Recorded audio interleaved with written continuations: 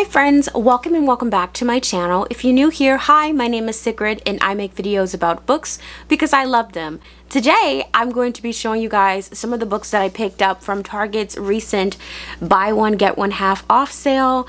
It's kind of funny because I went into that sale thinking that I had already bought enough books, which is never the correct answer. It's always, I don't have enough books. But I couldn't think of a book that I actually wanted to get, and I obviously ended up finding quite a few to buy. So I'm just going to go over the books that I got. So first up, I saw that Christina C. Jones books are at Target, and they're really inexpensive. They're like $10 at the most, and I got a few. So the first one I got is this one that was on my wish list. So this one is Pulling Doubles, and I fell in love with this cover. It's so beautiful. And then I have this one, which is part of a series. This is book 1 in the Love Sisters series, and this is I Think I Might Love You.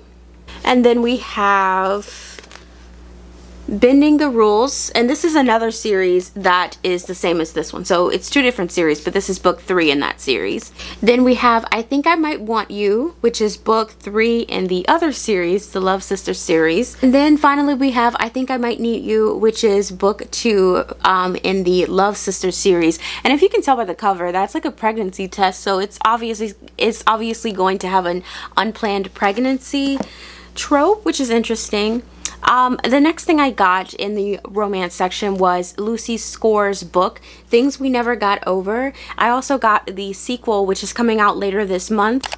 I think it's Things We Hide from the Light or something like that. It's a pink cover, but I also got that in this sale. Then I got Icebreaker by Hannah Grace. I really wanted to give it a try just to see if I also liked it. I got the latest book in the Never After series by Emily McIntyre, and this is Twisted. You guys couldn't see it, but I have the rest of the series as well, so these are just going to, now I have them all. Then I got a Brittany Cherry book. This is the mixtape, and this was only like $7, so I was like, I'd be crazy to leave it, and I actually always wanted to read something from her. Then we got a book that I have wanted to read for quite some time. This is Sweet Dandelion by Michaela Smeltzer.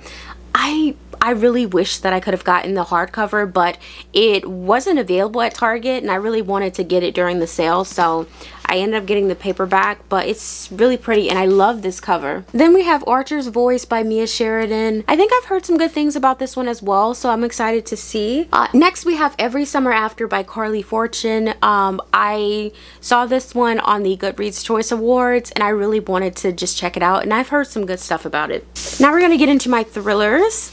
First up we have Confessions by Kanae Minato. I think I saw this one on Kayla from Books and Lala's channel, so I really wanted to check this one out. And then I saw this one. I haven't heard much about this one, but the title intrigued me. But this one says, Everyone in My Family Has Killed Someone, and it's by Benjamin Stevenson. It just sounds really good.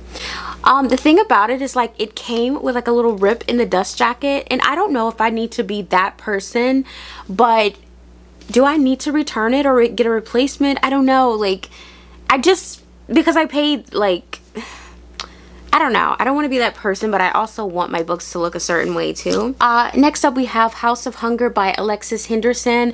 So excited to read this one. I think this is more towards the horror genre than thrillers, but I am so excited, and I think it's a vampire novel, so.